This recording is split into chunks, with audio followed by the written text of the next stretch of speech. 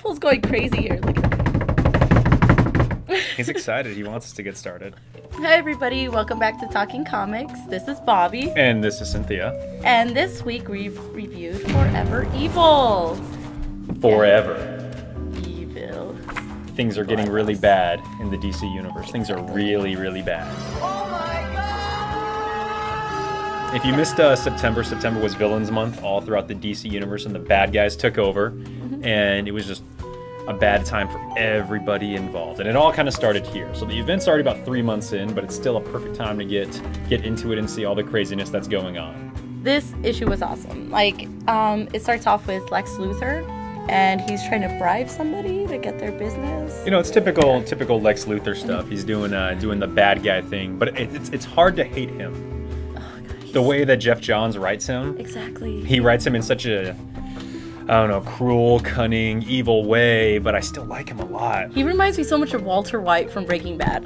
Like, when I was watching Breaking Bad, that's who I thought of, like, most of the time when I saw, like, his really mean, manipulative parts.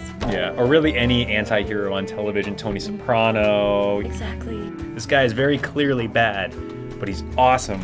And it starts out pretty normal, then it quickly takes a turn down even worse lane. Like, this whole issue is just, like, you don't read it if you're already having a bad day. Yeah, exactly.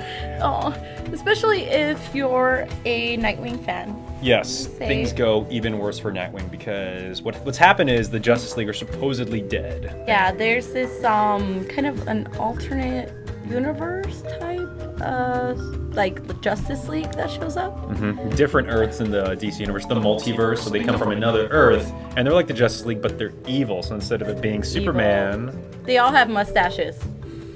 This isn't. Star Trek. This isn't Star Trek. Okay. And it's goatees. All right, get your facts. Oh, it's goatees. That's it's goatees. What it is. That's what it is. No, instead of having goatees, they have different symbols. Instead of being an S, it's a U for Ultraman.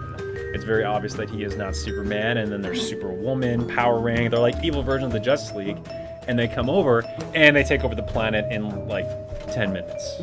Yeah. Which is really sad. Like, I know that they're evil and we shouldn't like them, but I kind of really like Johnny Quick. He's like the evil Flash, and he says it's cray cray time in the comic.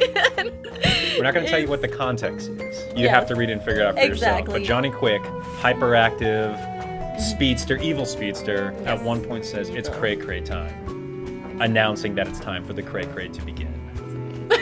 And where is the Justice League? Exactly. That's the question going through everybody's mind. Yeah, they have like Wonder Woman's lasso and Superman's cape. Yeah, and like one of the villains is like trying to eat his cape. It's really weird. Yeah, they have Aquaman's trident, and Black Manta is just like, how do you have this? And they're like, don't worry about it. The Justice League is dead. You can join up with us right now. Exactly. So, and the artwork is great.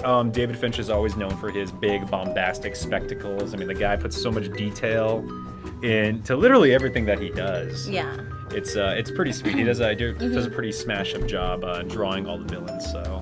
And what was another big thing?